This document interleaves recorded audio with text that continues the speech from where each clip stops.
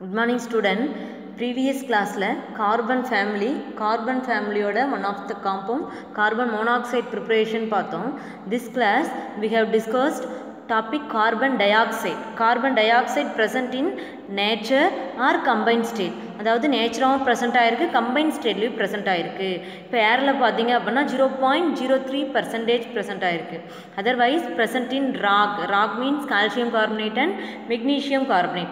இந்த calcium carbonate magnesium கார்பனேட்டை heat பண்ணும்போது நமக்கு அதிலிருந்து கார்பன் டை ஆக்சைடு அப்டைன் ஆகுது. நெக்ஸ்ட் என்னுடைய ப்ரிப்ரேஷன் ஃபஸ்ட்டு பாருங்கள், இண்டஸ்ட்ரியல் ஸ்கேலில் எப்படி ப்ரிப்பேர் பண்ணுறாங்க அப்படின்னு பார்த்தீங்கன்னா, burning coke in excess of air. coke means கார்பனை இனிஷியலாக ஆக்சிஜனு கூட ரியாக்ட் பண்ணும்போது நமக்கு இனிஷியல் ஸ்டெப்பில் கார்பன் மோனாக்சைடு ஃபார்ம் ஆகுது. அந்த கார்பன் மோனாக்சைடை அடிஷனலாக எக்ஸஸாக ஆக்சிஜன் பாஸ் பண்ணும்போது, ஏர் பாஸ் பண்ணும்போது கார்பன் டை ஆக்சைடு கிடைக்குது.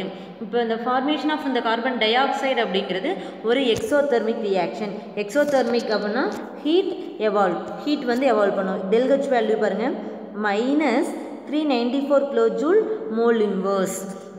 இப்போ நெகட்டிவ் சைன் அப்படின்னு நம்ம பார்க்கும்போது நமக்கு ஹீட்டை வந்து எவால்வ் பண்ணுது அப்படின்னு மீனிங். செகண்ட் பாருங்கள், calcination of Lime produce carbon di oxide as by product. பாருங்கள், இதில் வந்து இந்த கால்சியம் கார்பனேட் அப்படிங்கிறது நம்ம ஸ்டார்டிங்லேயே பார்த்தோம். அதாவது இந்த கார்பன் டை ஆக்சைடு ராக்கில் ப்ரெசென்ட் ஆகிருக்கு அப்படின்னு. அப்போ இந்த கால்சியம் கார்பனேட்டை நம்ம கால்சினேஷன் பண்ணுறோம். கால்சினேஷன் அப்படிங்கிறது நம்ம ஃபஸ்ட் லெசன் மெட்டலர்ஜிலே பார்த்துருக்கோம்.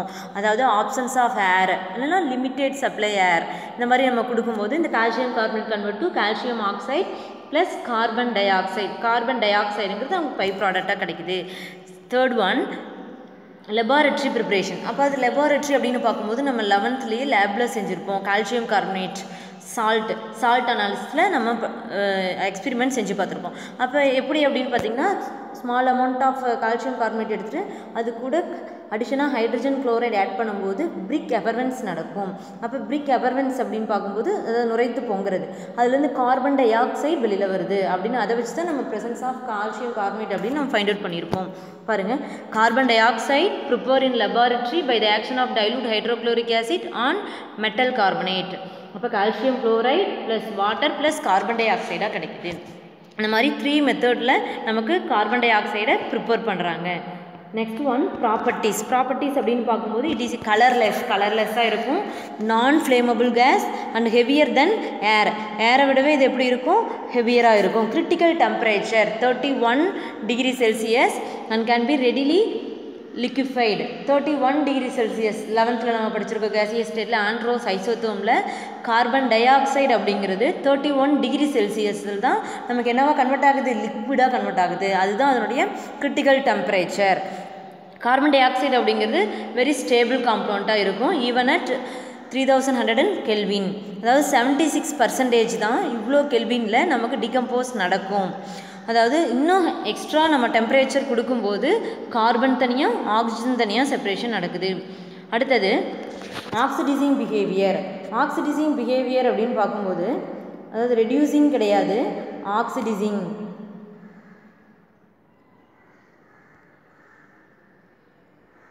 அப்போ ஆக்சிடைசிங் பிஹேவியர் கார்பன் மோனாக்சைடில் பார்த்தோம், ரெடியூசிங் பிஹேவியர்னு பார்த்தோம். ரெடியூசிங் அப்படின்னா metal oxide convert to metal. இந்த carbon di oxide metal convert to metal oxide, அதனால தான் இதை ரெடியூசிங் சொல்லாமல் ஆக்சிடைசிங் அப்படின்னு சொல்லியிருக்காங்க. இப்போ ரெடியூசிங் அப்படின்னா metal oxide convert to metal, oxidising அப்படின்னா metal convert to metal oxide. அப்போ ரெடியூசிங் கிடையாது, இது இந்த இடத்துல oxidising.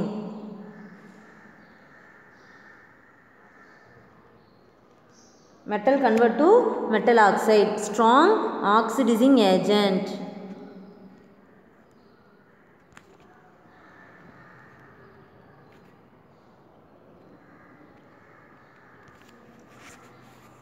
Carbon dioxide plus magnesium convert to magnesium oxide to plus carbon.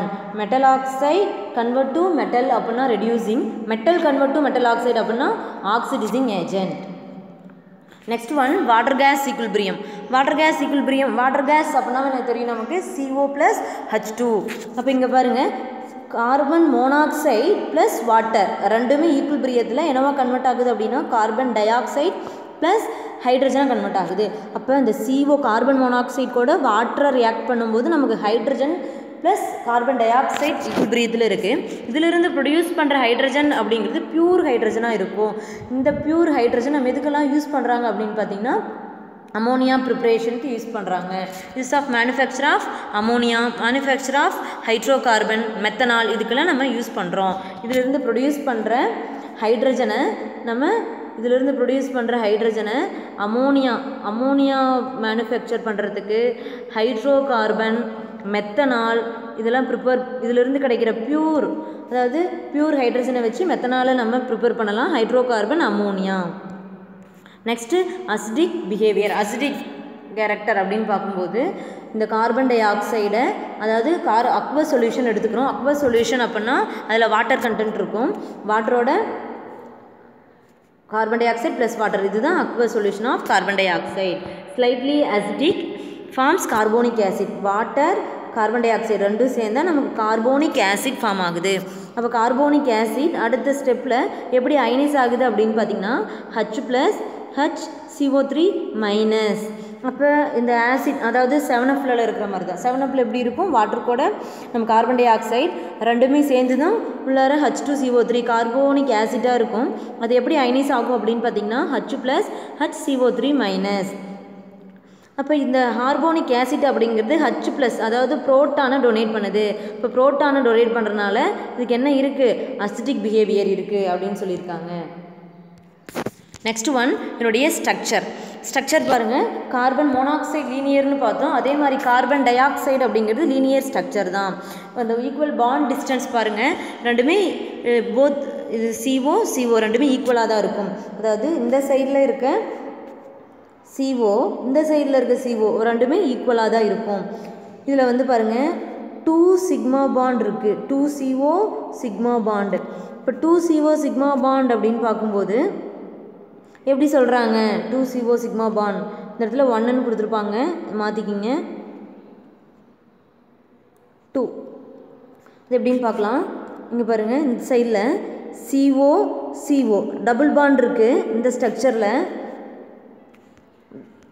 Double bond அப்படின்னு பார்க்கும்போது ஒன்று சிக்மா இன்னொன்று பையாக இருக்கும். அப்போ இந்த சைடில் ஒரு சிக்மா, இந்த COக்கு பிட்வீனில் ஒரு சிக்மா. அப்போ 2 CO sigma bond. Next 3C4 electron. 3C4 electron, 3Cனா என்ன மீனிங் அப்படின்னா 3 சென்டர். என்ன சென்டர் அப்படின்னு பார்த்தீங்கன்னா ஆல்ரெடி டைபோரேன்லேயே படிச்சிருப்பீங்க. அதே மாதிரி இந்த இடத்துல கார்பன் டை ஆக்சைடுக்கு 1 2 3 டோட்டலாக 3 ஆட்டம்ஸ் இருக்குது. அதை தான் என்ன சொல்கிறாங்க 1 2 3 சென்டர். 4 எலக்ட்ரான் அப்படின்னு பார்க்கும்போது 4 எலக்ட்ரான் கவர் ஆகிருக்கு. அப்போ இங்கே பாருங்கள், இந்த கார்பன் ஆக்சிஜன் பிடிவில் 1 2 3 4, இந்த கார்பன் ஆக்சிஜன் பிடிவில் 1 2 3 4, இந்த கார்பனுக்கு ஆக்சிஜன் பிடிவில் 1 2 3 4. அதனால தான் 3 சென்டர் 4 எலக்ட்ரான். இதை பேஸ் பண்ணி தான் இந்த இடத்துல என்ன பண்ணியிருக்கு, இந்த பாண்டு கவர் ஆகிருக்கு. இந்த 3 ஆட்டம்லேயுமே 3 சென்டர் 4 எலக்ட்ரான் இது பேஸ் பண்ணி கவர் ஆகிருக்கு. இதுதான் அதனுடைய கார்பன் மோனாக்சைடோட ஸ்ட்ரக்சர். லீனியர்னு சொல்லிட்டாங்க. பாண்ட் டிஸ்டன்ஸ் அப்படிங்கிறது ஈக்குவலாக இருக்கும்.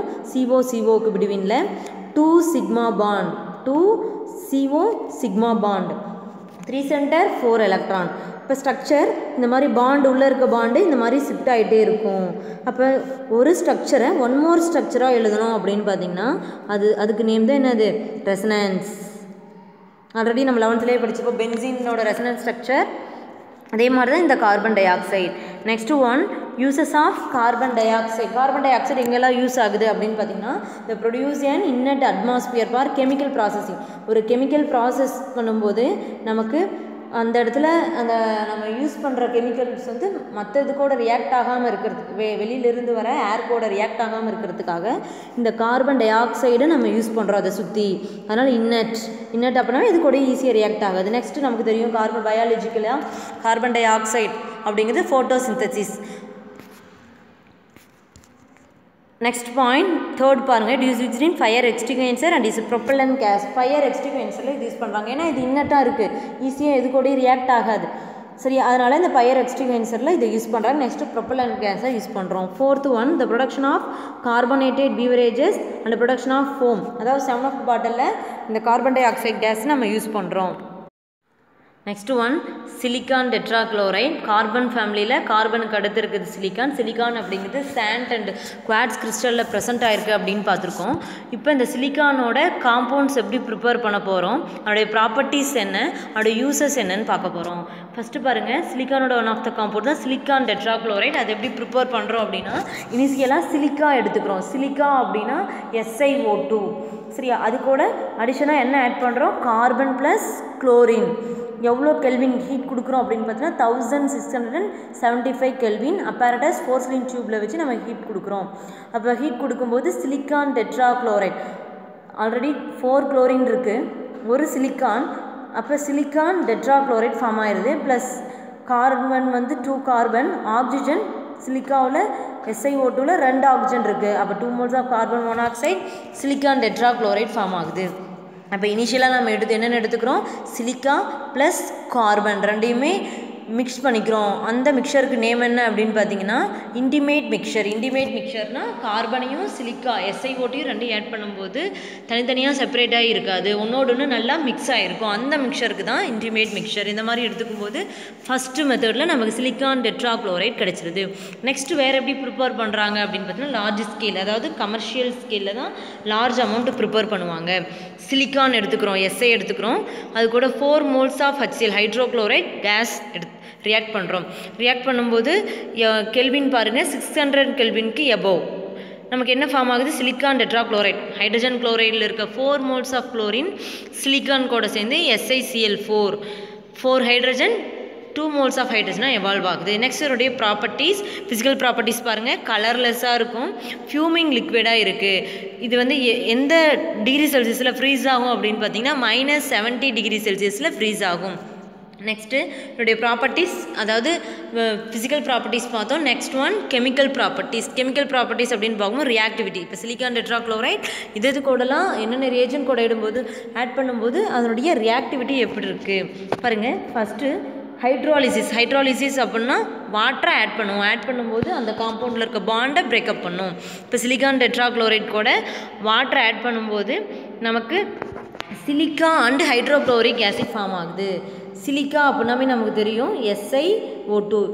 நமக்கு ரியாக்டன் சைட் ஒரே ஒரு சிலிக்கான் ப்ரெசென்ட் ஆகிருக்கு, அதனால் SiO2. அப்போ SiO2 அப்படின்னு பார்க்கும்போது ஆக்சிஜன் பாருங்கள், எத்தனை ஆக்சிஜன் நம்ம இது வந்து நமக்கு மிஸ்டேக்காக கொடுத்துருக்காங்க, சேஞ்ச் பண்ணிக்கங்க. 4 moles H2O கிடையாது, 2 moles H2O2 அப்படின்னு பார்க்கும்போது நமக்கு இதில் வாட்டர் மாலிகுலில் 2 ஆக்சிஜன், அது சிலிக்கா கூட ப்ரெசென்ட் ஆகிருக்கு, ஒரே ஒரு SI ப்ரெசென்ட் ஆகிருக்கு ரியாக்டன் சைட். அப்போ SiO2 ப்ளஸ் ஹைட்ரஜன் அப்படின்னு பார்க்கும்போது 2 moles of water molecule எடுத்துக்கும்போது 4 hydrogen நமக்கு ப்ரெசென்ட் ஆகும். அப்போ 4 ஹைட்ரஜன் அப்படின்னு பார்க்கும்போது சிலிக்கான் டெட்ராக்ளோரைடில் இருக்க 4 குளோரின் கூட சேர்ந்து 4 moles ஆஃப் HCl நமக்கு கிடைக்குது. இப்போ என்ன ஃபார்ம் ஆகுது, ஃபஸ்ட்டு ஸ்டெப்பில் சிலிக்கான் டெட்ராக்ளோரைடை வாட்டர் கூட சேர்த்து ஹைட்ராலிசிஸ் பண்ணும்போது நமக்கு 4 moles of HCl plus SiO2 silica நமக்கு அப்டைன் ஆகுது. நெக்ஸ்ட்டு இப்போ வந்து ஹைட்ராலிசிஸ்லேயே வாட்டர் ஹைட்ராலிசிஸ் பார்த்துருக்கோம். அடுத்து வந்து மாய்ஸ்ட் ஈத்தர், அதாவது இங்கே ஃபஸ்ட்டு ஸ்டெப்பில் மாய்ஸ்ட் ஏர் கூட நம்ம ஹைட்ராலிசிஸ் பண்ணும்போது நமக்கு சிலிக்கா அப்டைன் ஆகுது.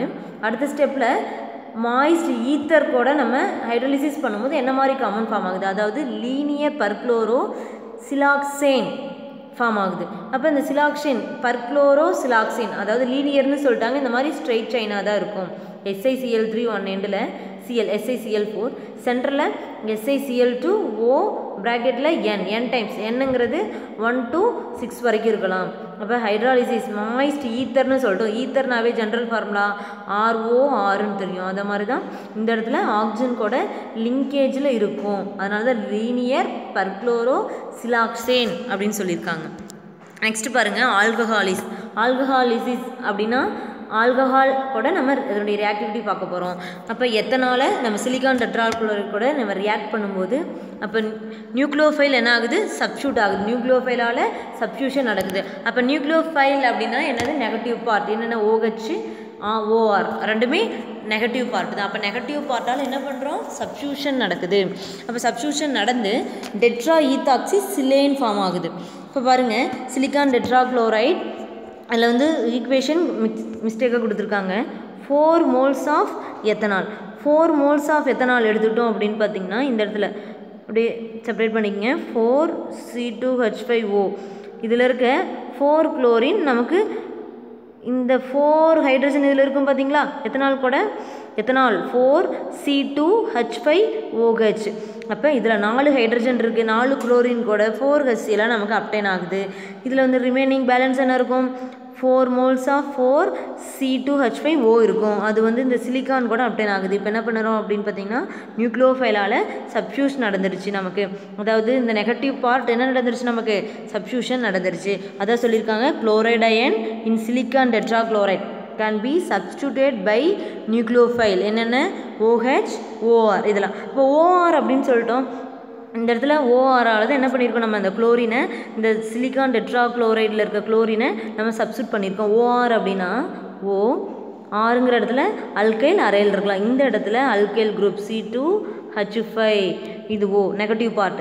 அப்போ இந்த நியூக்ளியோஃபைலில் வச்சு இந்த Cl- நம்ம என்ன பண்ணியிருக்கோம் சப்ஸ்டியூட் பண்ணியிருக்கோம். அதுதான் ஆல்கஹாலிசிஸ். நமக்கு என்ன ஃபார்ம் ஆயிருக்கு டெட்ரா ஈத்தாக்சி சிலேன் அப்டைன் ஆயிருக்கு. நெக்ஸ்ட் ஒன் இது ஒரு எஸ்டர் மாதிரி தான் RCOR எஸ்டர்னு சொல்லியிருக்கோம். இந்த மாதிரி லிங்கேஜில் தான் இது இருக்கும், அதனால் இது எஸ்டர். என்ன வேறு எப்படி சொல்லலாம் சிலிசிலிக் எஸ்டர் வித் ஆல்கஹால். சரியா for example சிலிசிலிக் ester with alcohol பரி எஸ்டர் மாதிரி நமக்கு ஃபார்ம் ஆகும். த chloride iron in silicon tetrachloride can be substituted by nucleophile such as OH, OR etc. using suitable reagent. For example, it forms salicylic ester with alcohol கூட. Next அம்மோனாலிசிஸ். ஆல்கஹாலிசிஸ் அப்படின்னு பார்க்கும்போது ethanol, அம்மோனாலிசிஸ் அப்படின்னு பார்க்கும்போது ammonia கூட add பண்ணுறோம். எவ்வளோ kelvin அப்படின்னு பார்த்தீங்கன்னா 330 கெல்வின் ப்ரெசன்ஸ் ஆஃப் ஈத்தரில். அப்போ ஈத்தர் கூட ரியாக்ட் பண்ணும்போது பாருங்கள் ஓவராலாக குளோரின் அப்படிங்கிறது ரியாக்டன் சைடில் நமக்கு 8 மோல்ஸ் ப்ரெசென்ட் ஆகிருக்கு. அப்போ 8 மோல்ஸ் அப்படின்னு பார்க்கும்போது 8 மோல்ஸில் சிலிக்கான்ங்கிறது 2 பாருங்கள் இந்த சைடில் SI 2 சிலிக்கானும் நமக்கு ப்ரெசென்ட் ஆகிடுச்சு. ப்ராடக்ட் சைடு வந்துருச்சு. குளோரின் அப்படிங்கிறது 8ல் 3 குளோரின் ஓவராலாக 6 வந்து நமக்கு இந்த சைடில் இந்த குளோரோசிலசினில் ப்ரெசென்ட் ஆகிருக்கு. ஒரு நைட்ரஜன் 3 ஹைட்ரஜன். அப்போ ஒரு ஹைட்ரஜன் தான் வந்திருக்கு. Remaining balance 2 hydrogen. ரிமைனிங் பாருங்கள் 2 ஹைட்ரஜன் நமக்கு இருக்கும். அது கூட இங்கே பாருங்கள் 8 குளோரினில் 6 குளோரினில் இந்த சிலேனில் ப்ரெசென்ட் ஆயிடுச்சு. பேலன்ஸ் 2 குளோரின் இருக்கும். இப்போ 2HCl நமக்கு வெளியில் வந்துருச்சு. இப்போ இது ஒரு புக் பேக் கொஸ்டின்ஸ். அப்போ அமோனாலிசிஸில் அமோனியா ஆட் பண்ணுறோம். 330 கெல்வின் ப்ரெசன்ஸ் ஆஃப் ஈத்தரில் என்ன ஃபார்ம் ஆகுது குளோரோசிலசின். அசின் அப்படின்னாலே நமக்கு என்ன அது NH குரூப் ப்ரெசென்ட் ஆகிருக்கும்.